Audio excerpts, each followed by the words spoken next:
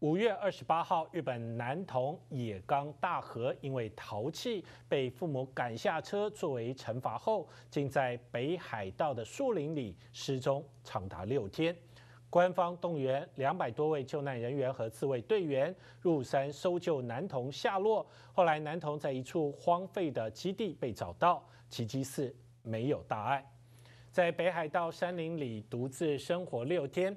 7岁男童野冈大和很机灵，找到一处荒废的基地避风遮雨，靠着喝自来水活下来。他被找到并送往医院后，被诊断有缺水和营养不良的情形。男童今年出院后表示自己没有问题，很期待可以回去学校参加体育课。男童的父母不会面临刑事责任，但当地函馆市府孩童福利部门要指控男童的父母疑似涉及精神虐待儿童。